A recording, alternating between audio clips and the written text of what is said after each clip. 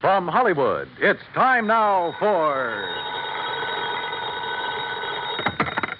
Johnny Dollar. George Reed here, Johnny. Uh-oh. What fantastic character is Floyd's of England insured this time? Now, what is that supposed to mean? More singing mice, wayward cats, and how about the counterfeit money problem? Johnny. No, let me guess. John, if you'll just listen to I me. got it. You're in trouble because you've done a switch. You've insured somebody against living instead of the other way around, that it? Of course not. Though I must admit we do have one policy of that sort in effect. There, I knew it. However, that is not the one I called you about. Okay, George, what is? We've issued a policy.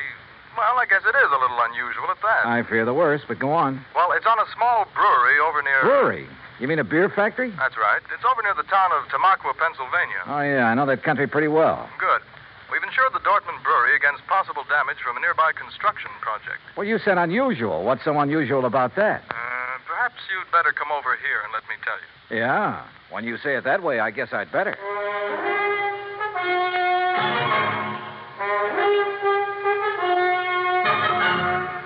Bob Bailey in the exciting adventures of the man with the action-packed expense account. America's fabulous freelance insurance investigator. Yours truly, Johnny Dollar.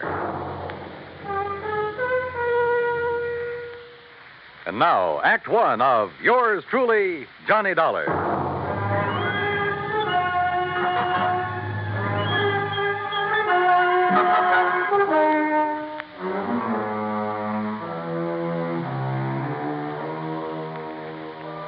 Expense account submitted by Special Investigator Johnny Dollar to Floyd's of England, North American Office, Hartford, Connecticut. Following is an account of expenses incurred during my investigation of the JPD matter.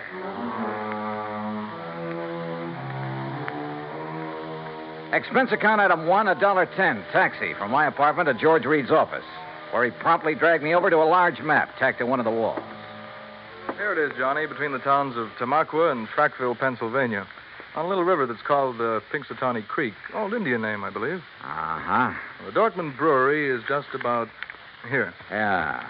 Well, okay, I'll rent a car in New York and drive over there. Now, wait. By making a couple of train changes, you can get most of the way over there by rail. Anything to save the company a buck, is that it? Why not? When that freewheeling expense account of yours gets into operation... Okay. What's the face value of the policy? Coverage for the whole plant, $820,000.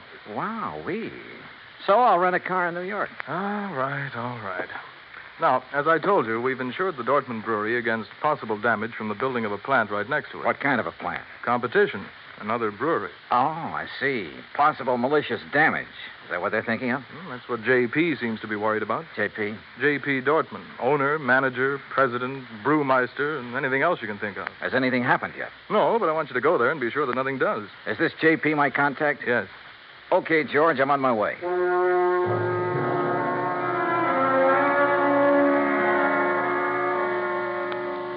Expense account item 2, $935, fare and incidentals, Hartford to New York.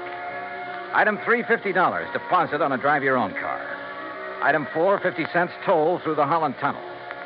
I cut straight across the top of Jersey, crossed the Delaware at Phillipsburg, and finally pulled into the little town of Tamaqua shortly after 6 p.m.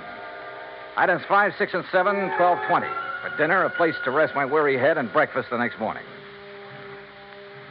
The Dortmund Brewery sat on the western bank of Pinxatawney Creek, about 5 miles out of town, and looked as though it had been sitting there for 1,000 years. It was a small affair, and the old frame buildings were badly in need of a coat of paint. Just north of it rose a towering cliff, and on top of that cliff stood an array of cranes and machines and bulldozers that are used on modern large-scale construction jobs. I parked my car at the entrance of the office building and was greeted at the door by a large, raw-boned woman of about 50 with straggly yellow hair and wearing a faded blue cotton dress that looked as though it hadn't been ironed in years. Something I can do for you? Oh, why, I'm looking for Mr. J.P. Dortmund. Mister. That's a laugh. Is it? Why? Because I'm J.P. What? That's right. Anything wrong with it? Well, Hey, wait a minute. You another of those lawyers from that job up on the cliff come to fancy talk me about not having to worry in the world about what they're doing to me up there? No, and how I better mind my own business. What do you mean, no? My name is Dollar, Johnny Dollar. I'm here on behalf of Floyd's of England. The insurance company? Well, now, that's different. You come on into my private office, Johnny. Her private office was furnished with a battered walnut desk, some ancient filing cabinets, and a couple of straight wooden chairs. Nothing else. Hardly the kind of an office you'd expect for the president of a company worth $820,000. There's nothing fancy about it, Johnny, because there's nothing fancy about any part of my brewery. But that isn't what counts. We've been here ever since my great-great-grandfather built it up. And all we've cared about is making the finest beer in the country. Gretchen? And we do make it, too. Gretchen, can't you hear me out? Yes, J.P.? Gretchen, I want you to bring Mr. Dollar a pitcher full and a glass. Yes, ma'am. Well, look, I'm afraid I'm not much of a beer You man. will be when you've tasted this. It's the creek that does it, you know, Pinxatawney Creek. Finest water for beer in the whole United States. That's what makes good beer, you know. Yes, so I've heard. That's why that dirty Clarkson Kemper bunch are building up on the cliff to get at that water. I understand they'll be your competitors. Ha! All their fancy modern equipment and methods can't produce the brew the way I can. The long, slow, easy way. With all the good old-fashioned apparatus. The old country methods. Yes, I see. Why, Now, Johnny, we make our own barley malt. And we grind it by hand. And we come up with a wort that's second to none in the world. The old-type Sparger, too. And the hopjacks. And the finest strain of yeast there is. yes, I'm sure that 3 full months we age before we rack a drop. Sure, we take more time and more trouble, but we come up with a better brew. Better than any modern plant can ever make. Well, then what's your problem? They're getting ready to blast up on that cliff. Blast? A whole big chunk of it away. And when they do, that whole thing will come crashing down here. Thousands of tons of rock. Well, surely there's some state authority or something to prevent that. Oh, they've bamboozled the authorities. And your insurance company, too. They'll say it was an accident, a miscalculation. And when that rock comes crashing down here, it'll wreck this whole plant of mine. Well, you do have insurance, remember? It'll wreck all my fine old equipment that can never again be replaced because there are no such things anymore. Well, when's all this blasting supposed to take place? Who knows? Tonight, tomorrow, next week. Who knows? That soon? Yeah. So, Johnny, if there's anything you can do, you'd better do it now. What's insurance money if I have to lose this for it?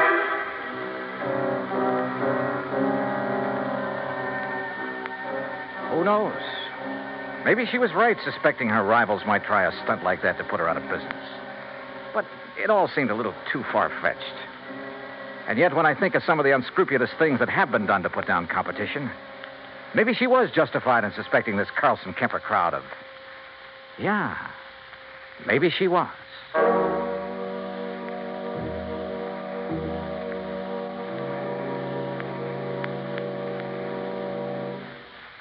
Act two of yours truly, Johnny Dollar, in a moment.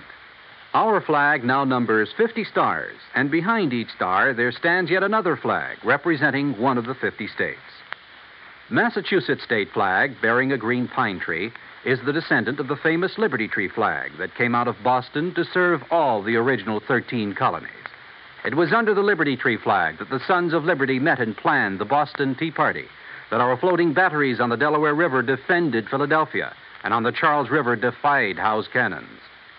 Beneath the tree is inscribed the state motto, Ensu petit placidum sub libertate quietum. By the sword we seek peace, but peace only under liberty. These words were originally written by the famous English patriot Algernon Sidney about 1659. This was a message intended for King George III. Unhappily, it went unheeded. Massachusetts state flag, the flag of the sixth state to enter the Union, was adopted on March 18, 1904. And now, Act two of yours truly, Johnny Dollar, and the JPD matter. If J.P. Dorfman was right, if there was the least possibility she was right in her suspicion that Carlson Kemper would blast thousands of tons of rock down on a little plant in order to put her out of business, well, there was only one thing to do. I got back into my car and drove by a roundabout way up to the top of the cliff overlooking the Dorfman Brewery. There in the middle of the vast array of heavy construction equipment, giant cranes, trucks, huge cement mixers, and so on, I found the main construction shack. And by a stroke of luck, one of the partners in the proposed new brewery, Mr. James Carlson. That crazy old lady's being absurd, Mr. Dollar. You really want the truth, well, I think she'd welcome our smashing that antiquated brewery of hers out of existence. Is that what you plan to do, Mr. Carlson? Can you be serious? By blasting a few tons of rock off the face of the cliff into the river? Or a few thousand tons? Or a few thousand tons. Won't do that place of hers a bit of harm. You're sure? Of course I'm sure. Only thing I'm not sure of is why she stays in business. What do you mean by that? Well, she can't be making any money. The methods she uses were out of date in this country 50 years ago. The product's good, sure. But today, you've got to snowball. Did you know, Dollar, that out of the goodness of my heart, I offer to take that crummy plant of hers off her hands? Or because her location is better down next to the water supply. Oh, partly, sure. I offered her nearly $500,000 for her spot. 400,000 to be exact. But no dice. She just kept bothering us, trying to get out a lot of injunctions against our building there. I assume you have the necessary permits for this blasting operation. A whole drawer full of them. Hey, look at them yourself. At the same time, appreciate the volume of red tape necessary to do anything these days. But suppose that something should go wrong, that quite by accident, the top of that cliff should drop down on JP's brewery. Mr. Dollar, it's to obviate any such possibility that I called in one of the foremost blasters in the country, who, purely incidentally, is top man for one of the biggest makers of explosives in the world. You talk to him, Mr. Dollar. Maybe I will. Believe me, I can understand why you might not take my word for the safety of the operation we're about to undertake, but certainly you can't question his word. You say about to undertake. When? I believe he's planned the big blow-off for tonight. Tonight? Yeah, come on, I'll take you to it.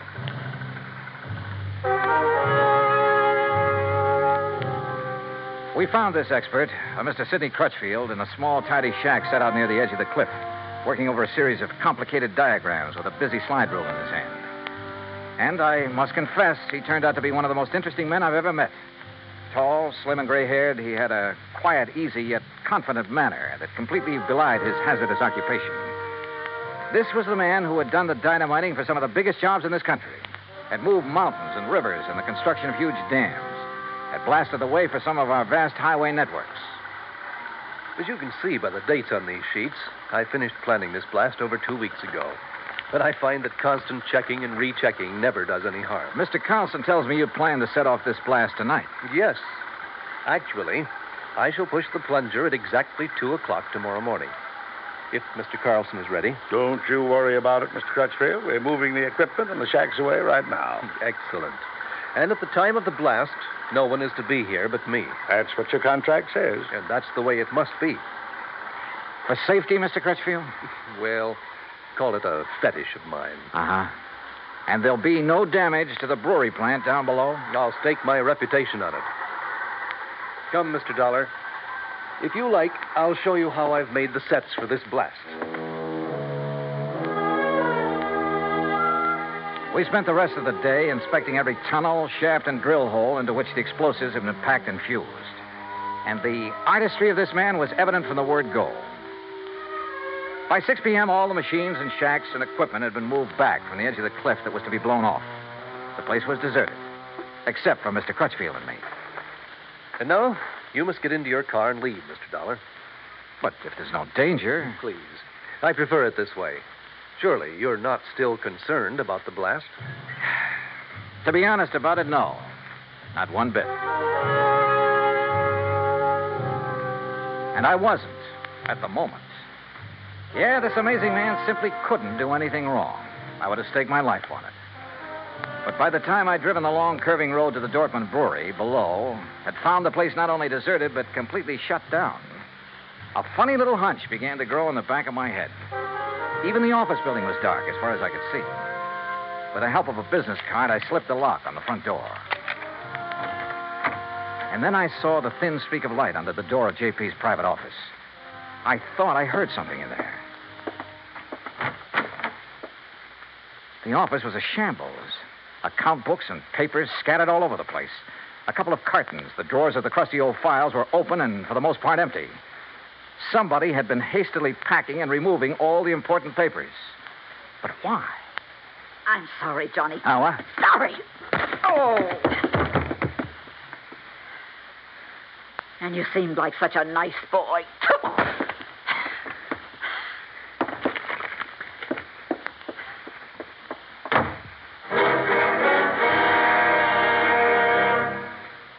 Act 3 of yours truly, Johnny Dollar, in a moment.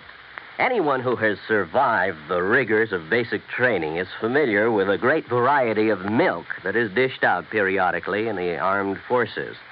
Now, there's frozen milk, concentrated milk, frozen concentrate, and good old powdered milk. But sometimes supplying wholesome, fresh, real milk has been a problem when servicemen have been stationed in out-of-the-way places. The United States Air Force came across that problem some time ago in the island of Terceira in the Azores, those Portuguese islands that dot an eastern portion of the Atlantic Ocean. The air base there was considered powdered milk country for a long time. Although cattle have played an important role in the economy of the island of Terceira, the herd was badly inbred and milk production was very low.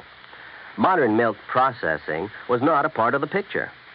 And with the help of Portuguese veterinarians, the men in the United States Air Force unit worked out a free breeding service by using a small herd of milk cows acquired in England, and the cattle there at Terceira improved. Then, a complete pasteurizing, homogenizing, sterilizing, bottling, refrigeration plant was flown in from the United States. As soon as this activity got underway, milk production began to climb steadily, and thirsty Air Force men and civilians were soon buying and drinking the new fresh milk. When economy of the island began to rise rapidly, the people were happy and grateful. You might say that a little milk of human kindness increased understanding on an island of freedom, the right of all men everywhere. And now, Act 3 of yours truly, Johnny Dollar, and the JPD matter.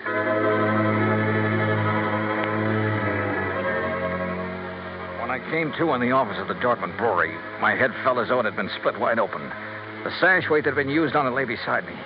But why had J.P. struck me down from behind the door where she'd been waiting for me? And why, before that, had she been hastily packing a lot of business papers, bills, and so on to take away? A couple of them still lay under me where I'd fallen. It was several minutes before I found strength enough to roll over and try to push myself to my feet. As I did so, I saw two things. One was a bill she'd overlooked in her haste to get away. A bill from Frankline Powder Company addressed to her personally. A bill for 21 cases of dynamite and some other explosives. The other was my watch. I'd been out for hours, too many hours. For according to my watch, it was 1:52 a.m., exactly 8 minutes before the tremendous dynamite blast on the cliff above was to be set off. And suddenly I knew where, somehow, by her plan, those thousands of tons of rock would land, and not harmlessly in the river below. And I knew why J.P. had left me here, so I'd be crushed by them.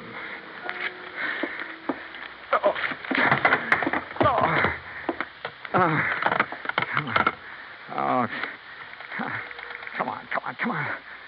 Oh, please, come on. Hello. Oh, please, hello. Operator, this is emergency. Yes, sir. Hey, look now, I'm calling from Dortmund Brewery. It's between... Yes, I know where it is, sir. There's a big construction.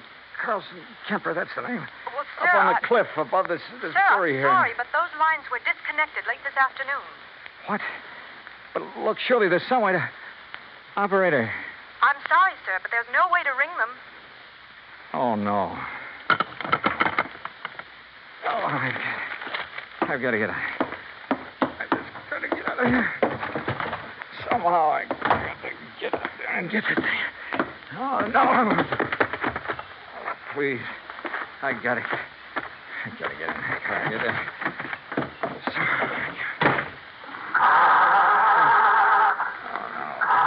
My head, I can't.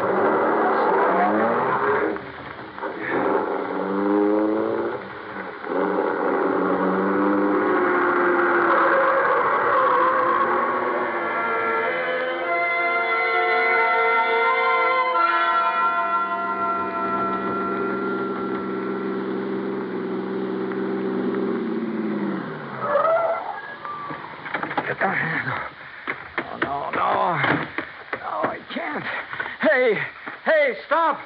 Stop! Who's that? What are you Crutchfield! Stop! Dollar, Don't! what are you doing here? Don't do it! I thought I told you. I Don't was push to be that plunger! I'm sorry, Don't set Mr. off Dollar. that blast! That's no! exactly what I'm going to do right now. No, you're not. No. I'm sorry, Mr. Dollar. You have no right to interfere. You now stand back. hear what I said. Dollar, put down that gun. You touch that plunger, and so help me, I'll pull this Now, trigger. wait a minute. Dollar, Dollar, what's the matter with you? Oh, What's happened to you, man? oh. Good heavens, man.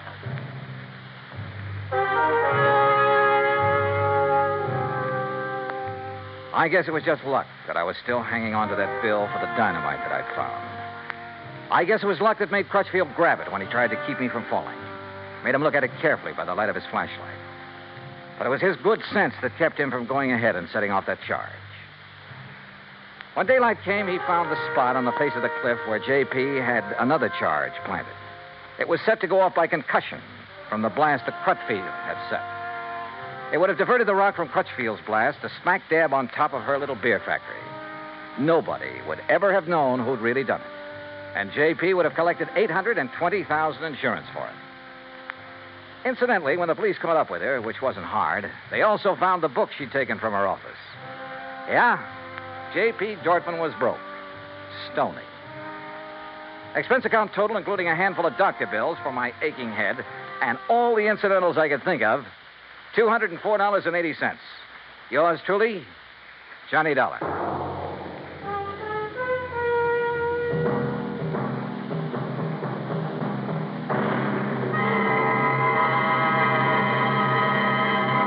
Our star will return in just a moment.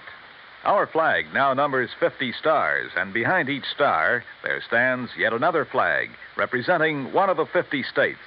The origin of Hawaii's state flag has been the subject of much debate. It is now believed that it was the work of foreign advisors to King Kamehameha. Legend also has it that it was designed at the request of King Kamehameha by George Beckley, an English sea captain. The flag consists of 8 horizontal and alternating stripes of white, red, and blue, representing the 8 major islands in the chain.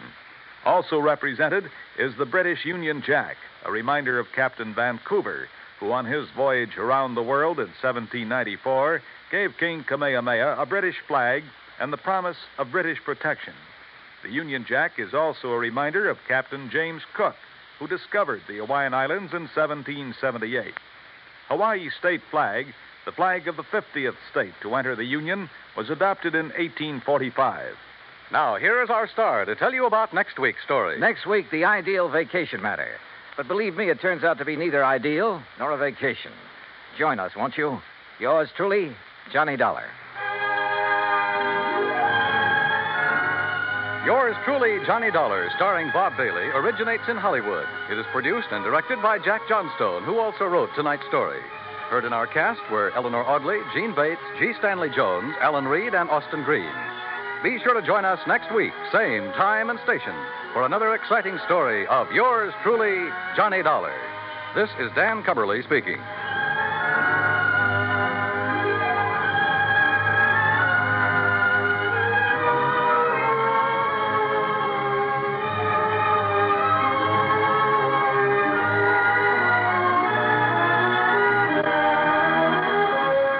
This is the United States Armed Forces Radio and Television Service.